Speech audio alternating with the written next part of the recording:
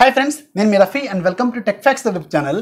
Friends, ఈరోజు మనం ఒక ఇంట్రెస్టింగ్ అలాగే అందరూ ఆలోచించాల్సిన ఒక వెరీ ఇంపార్టెంట్ టాపిక్ గురించి డిస్కస్ చేద్దాం. ఇదేంటంటే ఇప్పుడు బాగా పాపులర్ అయిపోతున్న పాపప్ మెకానిజం ఫోన్స్ లేదంటే స్లైడర్ మెకానిజం ఫోన్స్ గురించి డిస్కస్ చేద్దాం. మొన్నటి వరకు ఇలాంటి పాపప్ మెకానిజం ఫోన్స్ లేదంటే స్లైడర్ మెకానిజం ఫోన్స్ అనేవి మనకి ప్రీమియం క్వాలిటీ ఫ్లాగ్షిప్ ఫోన్స్లో మాత్రమే పరిమితమై ఉండేవి. కానీ ఇప్పుడు మాత్రం మనకి మిడ్ రేంజ్లో కూడా ఇలాంటి ఫోన్స్ రావడం అనేది స్టార్ట్ అయిపోయినాయి. ఇక అందుకే చాలామంది ఇలాంటి పాపప్ మెకానిజం ఫోన్స్ ఉన్న ఫోన్స్ కొనడానికి ప్రయత్నిస్తున్నారు కదా. సో దీంట్లో ఉండే ఒక టాప్ 5 ప్రాబ్లమ్స్ గురించి మీకు ఈరోజు క్లారిటీ ఇవ్వడానికి ట్రై చేస్తాను.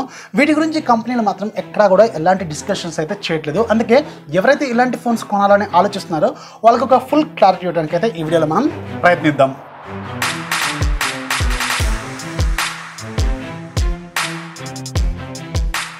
ఫ్రెండ్స్, ఈ పాపప్ మెకానిజం ఫోన్స్ లేదంటే స్లైడర్ మెకానిజం ఫోన్స్ అనేవి మనకి వివో నెక్స్ట్ సిరీస్ నుంచి రావడం స్టార్ట్ అయిపోయినాయి. ఆ తర్వాత అన్ని పాపులర్ కంపెనీలు కూడా ఇలాంటి డిజైన్తో మనకి స్మార్ట్ ఫోన్స్ అనేవి తీసుకొస్తూనే ఉన్నాయి. రీసెంట్గా మనకి వన్ ప్లస్ 7 ప్రోలోను, అలాగే అసూస్ జెన్ఫోన్ 6లోను, అలాగే మనకి త్వరలోనే రెడ్మీ K20 Pro పేరుతో ఇలాంటి డిజైన్తో స్మార్ట్ ఫోన్స్ అనేవి మనకి ప్రీమియం క్వాలిటీ ఫోన్స్ని తీసుకొచ్చింది. ఇక రియల్మీ మనకి ఒక స్టెప్ ఫార్వర్డ్ వేసి 15,000 బడ్జెట్లో మనకి రియల్మీ X పేరుతో ఇలాంటి పాపప్ మెకానిజంతో ఈ ఫోన్స్ అనేవి తీసుకొచ్చింది. చాలామంది మనకి 50,000 60,000 ఫోన్స్ అనేవి కొంటుంటారు, కానీ ఎక్కువ మంది ఫోన్స్ మాత్రం కొనేది మనకి 10,000 నుంచి 20,000 బడ్జెట్లో ఉన్న ఫోన్స్ని ఎక్కువ మంది కొంటారు.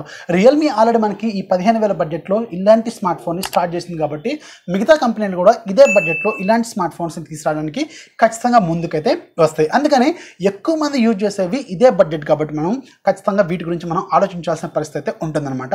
అసలు ఈ పాపప్ మెకానిజం ఫోన్స్ లేదంటే స్లైడర్ మెకానిజం ఫోన్స్లో ఉండే టాప్ ప్రాబ్లమ్స్ గురించి కంపెనీలు ఎక్కడ కూడా డిస్కస్ చేయట్లేదు. సో దాంట్లో వెరీ ఫస్ట్ ఇప్పుడు మనకి ప్రీమియం క్వాలిటీ స్మార్ట్ ఫోన్స్లో ఈ పాపప్ మెకానిజం అనేది వస్తుంది.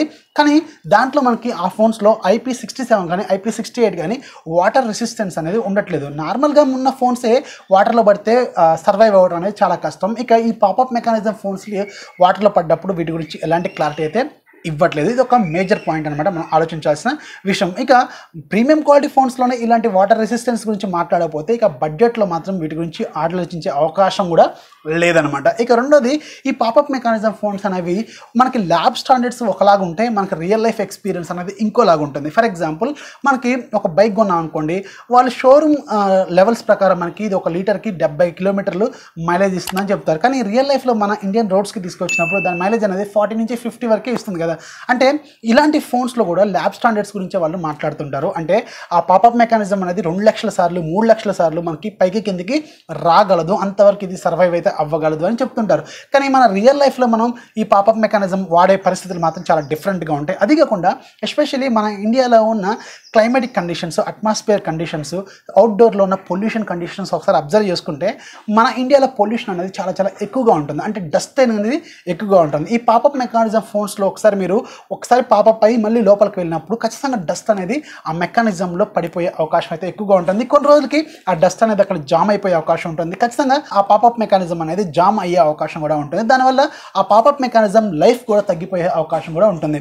ఒక్కసారి నేను ఈ వీడియో అనేది మీరు పాస్లో పెట్టి మీ ఫోన్కు ఉన్న కేస్ను ఒకసారి రిమూవ్ చేసి చూడండి. మీ ఫోన్కి బ్యాక్ సైడ్ కానీ లేదంటే ఆ కేసులో కానీ ఎంత మొత్తంలో మీకు డస్ట్ అనేది ఫామ్ అయిపోయి ఉంటుందో అర్థమవుతుంది.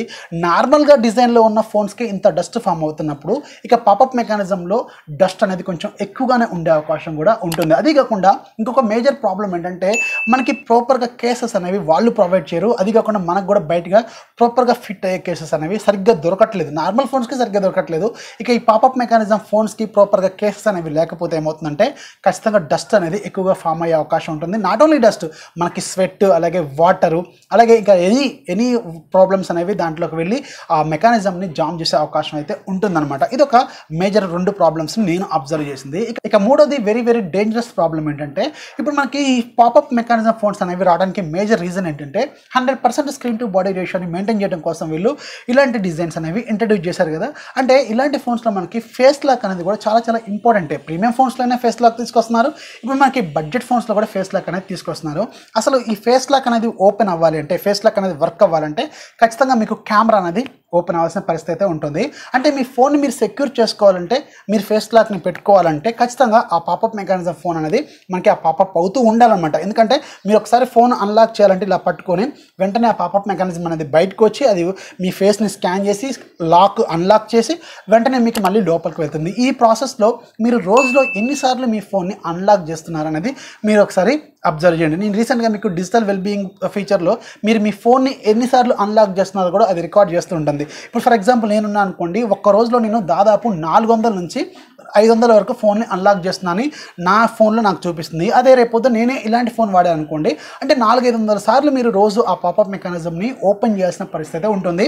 ప్లస్ మీరు కెమెరా యూసేజ్ కోసం కూడా ఇంకొన్నిసార్లు ఓపెన్ చేయాల్సిన పరిస్థితి కూడా ఉంటుంది. అంటే ఇన్నిసార్లు మీకు ఆ పాపప్ మెకానిజం అనేది పైకి కిందికి వస్తున్నప్పుడు ఖచ్చితంగా ప్రాబ్లం అనేది క్రియేట్ అయ్యే అవకాశం కూడా ఉంటుంది. దానివల్ల మీరు ఫేస్ లాక్ని వాడుకోలేరు. ఖచ్చితంగా ఓన్లీ ఆ ప్యాటర్న్ లాక్లో లేదంటే పిన్ లాక్లో ఏదో పెట్టుకోవాల్సిన పరిస్థితి అయితే ఉంటుందన్నమాట. పొరపాటున మీ ఫోన్ కింద పడిపోయింది అనుకోండి, మీరు సెల్ఫీతో ఎక్కడెక్కడో ఫోటోలు దిగుతూ ఉంటారు, ఈ మధ్య ఎక్కడ డ్యాముల దగ్గర ఎక్కడొక్కడ వెళ్ళి సెల్ఫీలు దిగుతూ ఉంటారు. అప్పుడు కానీ అది కింద పడిపోయింది అనుకోండి, ఆ పాపప్ మెకానిజం అనేది ఖచ్చితంగా కింద పడి ప్రాబ్లం అయి విరిగిపోయే అవకాశం కూడా ఉంటుంది. ఇప్పుడు రీసెంట్గా మనకి OnePlus వాళ్ళు కింద పడిపోతున్నప్పుడు మనకి జైరోస్కోప్ సెన్సార్ యూజ్ చేసుకొని ఎప్పుడైతే అది ఫాలో అవుతుందో అది గుర్తుపెట్టుకొని వెంటనే పాపప్ మెకానిజం అనేది లోపలికి వెళ్ళేలాగా వీళ్ళు డిజైన్ అయితే చేశారు. అది ఓన్లీ మనకి ప్రీమియం క్వాలిటీ ఫోన్స్లో మాత్రమే అలాంటి టెక్నాలజీని మనం ఇంట్రడ్యూస్ చేస్తున్నారు. కానీ మనకి మిడ్ రేంజ్లో కూడా ఇలాంటి ప్రాబ్లమ్స్ వచ్చే అవకాశం కూడా ఉంటుంది కదా. మన నార్మల్ ఫోన్స్ కూడా మనం ఎక్కడికి వెళ్ళి సెల్ఫీలు తీసుకుందాం అనుకుంటాం, సో అది కింద పడ్డప్పుడు మాత్రం దాని గురించి ఎలాంటి మాటలు అయితే వీళ్ళు మాట్లాడరు. ఇది 4th ప్రాబ్లం, నేను అబ్జర్వ్ చేసిన ప్రాబ్లం.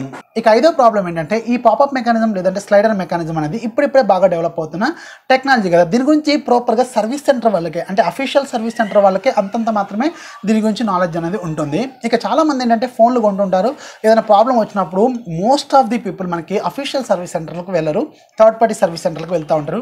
సో వాళ్ళకి అరకొర నాలెడ్జ్తో వాటిని ఏదైనా ప్రాబ్లం చేస్తే ఖచ్చితంగా మీ ఫోన్కి ప్రాబ్లం వచ్చే అవకాశం కూడా ఉంటుందన్నమాట. ఇవి జనరల్గా నేను అబ్జర్వ్ చేసిన ప్రాబ్లమ్సే, కానీ వీటిని ఓవర్కమ్ చేసేది ఖచ్చితంగా చేయొచ్చు. ఎందుకంటే సో ఇలాంటి పాపప్ మెకానిజం ఫోన్స్ లేదంటే స్లైడర్ మెకానిజం ఫోన్స్ అనేది ఎవరైతే అఫీషియల్గా ఎక్కువగా వాడుతుంటారో వాళ్ళకైతే బాగా సూట్ అవుతాయి. కానీ మనం లాంటి వాళ్ళు రోజులో 400 సార్లు 500 సార్లు ఆ ఫోన్ని ఓపెన్ చేసే వాళ్ళకి మాత్రం ఇవి ప్రాపర్గా సెట్ అయ్యే అవకాశం అయితే లేదు.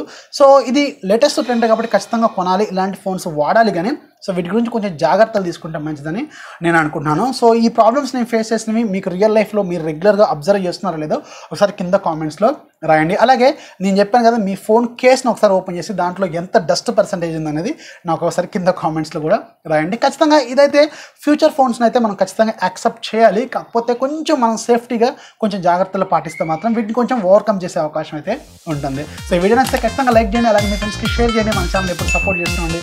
This is Rafi signing off. జై హింద్.